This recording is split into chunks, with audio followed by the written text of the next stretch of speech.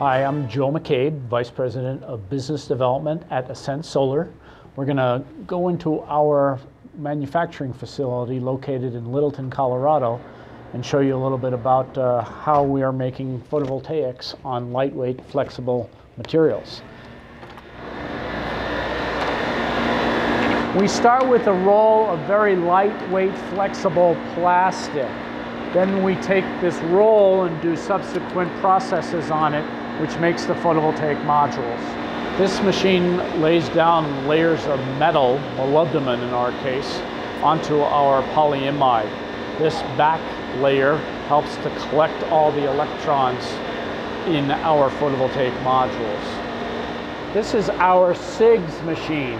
The roll of polyimide comes in at this tower, goes through all these chambers and have different things happen to it with copper, indium, gallium, and selenium, and then it's collected on the roll up on this top tower, all in a vacuum process. So our window or buffer layer is deposited in a wet process. This is after the SIGs, and still in a roll-to-roll format, we can deposit our buffer and window layers with this machine. This is our transparent conductive oxide deposition machine. It puts the final layer on the roll of material coming off all those pieces of equipment.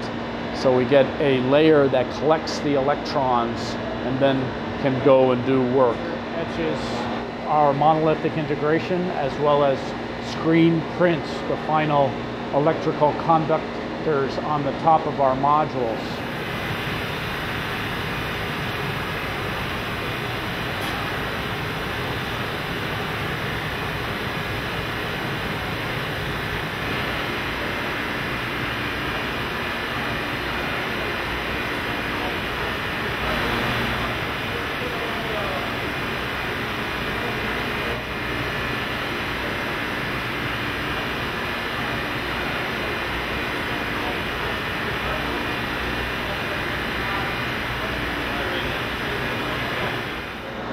This is a laminating machine.